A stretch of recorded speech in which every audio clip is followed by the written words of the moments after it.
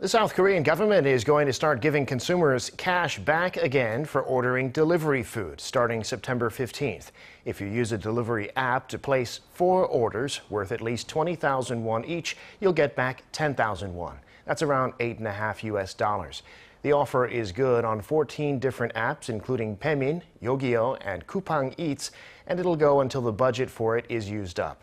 As for the current round of relief payments going out to almost all adults in South Korea, the finance ministry says about 36% of them have been disbursed as of Thursday. The government's aim is to make 90% of the payments by the end of the month.